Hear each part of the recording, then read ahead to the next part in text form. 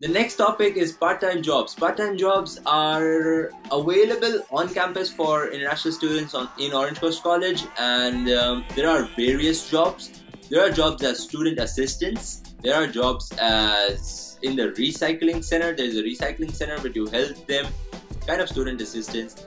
Then there is third one is as tutors. So like there are centers in Orange Coast College known as the Student Success Center where students just come for queries and doubts, and the college actually hires students to be teachers there and help other students with their queries and things like that. So you can work as a tuition teacher, and there are many more opportunities, but just come here and do not worry about it.